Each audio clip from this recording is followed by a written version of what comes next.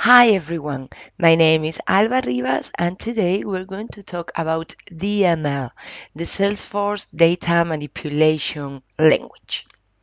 In Salesforce, operations performed in the database are done through two different languages.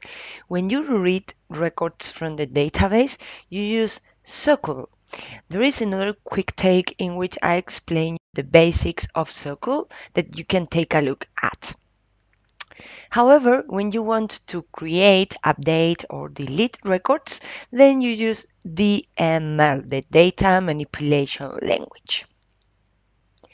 DML is optimized to work on top of a multi-tenant architecture. There is a good explanation of multi-tenancy in the previous SOQL video. Also, with DML, we prevent SOQL injection attacks. With DML, you use different keywords in Apex to insert, update, delete, and even merge or undelete records. Now let's take a look at the most common operations in VS Code. First, we have insert. With insert operations, you create records.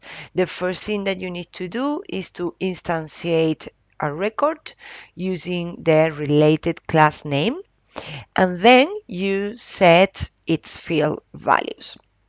Finally, you use the keyword insert followed by the name of the variable in which the record definition is stored. You can use DML keywords also with collections. Indeed, this is the recommended way to perform DML operations because of governor limits and bulkification. If you don't know what governor limits are, these are restrictions or limitations that Salesforce imposes to your apps so that they don't hoard all the resources available. Because remember that you are sharing those resources with other tenants, other customers. There is a limit of a maximum of 100 SQL queries and a maximum of 150 DML operations per Apex transaction. Therefore, it is a good idea that you minimize the number of SQL queries and DML operations that your code performs, and you can do that by using collections of records. Great. So let's go back to VS Code and execute our insert operation. And we can see that a new record has been created and that the record is the one that we inserted with Apex. Now let's take a look at how update operations work. In order to do an update, we need to obtain a reference to the record. We can do that by using SOQL, retrieving the record from the database. Then we can change the field values. Something important to note is that if you want to change a field value, then you need to retrieve that field in your SQL query. And finally, we use the update keyword. Again, it is recommended to do update DML operations over collections of records. Now let's execute this DML operation and see the result. There we have. Our record description has been correctly updated. And finally, let's take a look at how to delete a record. To delete a record, you need to obtain a reference to the record again, and then just use the keyword delete. Let's execute this code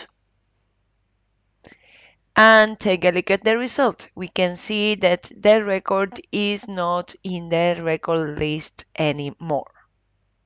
Something important to understand regarding DML operations is how transaction control works in Salesforce.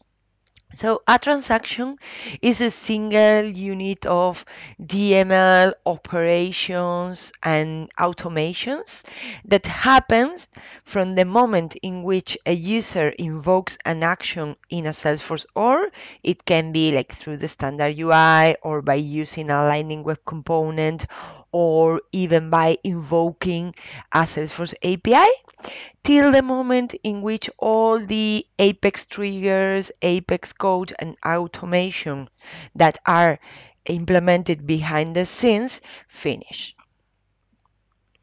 An example of a simple transaction could be this one. A user interacts with the Lightning Web Component. That Lightning Web Component calls an Apex class, and in the Apex class method, we first check if the user has permissions to execute a query over an object, and then we execute the query. This was a very simple example, but when DML operations are involved, the thing gets much more complicated. So imagine that we have some Apex code that we are calling maybe through the API or through a Lightning Web Component, in which we are performing a set of DML operations. Let's say that we are trying to insert a new species, and then we are trying to insert a new plant. Every time that you perform a DML operation or that you modify a record through any of the Salesforce APIs, lots of things happen behind the scenes.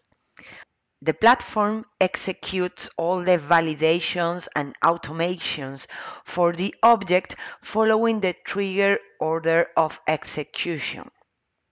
It may even happen that those automations trigger other DML operations, launching the validations and automations for those related objects. So a transaction can become really complex. If everything finalizes correctly in the transaction, then the records will be saved to the database. However, if during that process anything fails, the platform will roll back automatically the database to the previous state. In this example, the whole transaction is rolled back because a validation on the plant object failed. To demonstrate this, what I did was to make the acquisition date field require on the plant object. That means that this plant insert must fail. Let's execute the code and see what happens. We see that the operation fails, and if we go to the org, we can see that neither the species nor the plant have been created. If a DML operation fails because of a custom validation, a flow exception, an Apex trigger exception, whatever, your Apex code is going to receive an exception that you can control with try, catch, finally blocks. There is also a mechanism that allows you to perform partial rollbacks. It lets you take a picture of the database at a specific point in time and then manually roll back to that state. For instance, with this last piece of code, if the plant record creation fails, the species record will be created anyway. So let's demonstrate this executing some code again. Here we have the piece of code that we described. And what happens is that the operation doesn't fail because we are handling the exception ourselves. And if we go to the org, we see that despite the plant record creation failed, the species was created correctly because we did a partial rollback. That's all for today's video. I leave you some interesting resources here to learn more about DML and order of execution. If you enjoyed this video, make sure to subscribe to the channel and click on the bell to receive notifications. Thank you very much and bye bye.